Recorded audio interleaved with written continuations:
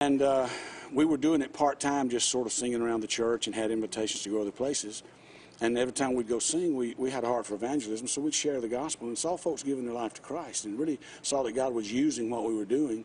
So it got to a point where we were so busy that it was really tearing up family time. Wow.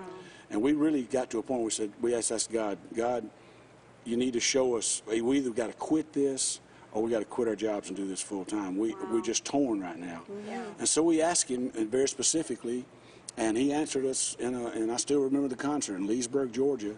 We did a concert, and after that concert, we all said, well, it's not a matter of if we're going to do it, but when. Right. And so we made a commitment, and we left our jobs May the 1st of 1981 and started Newsong as a group.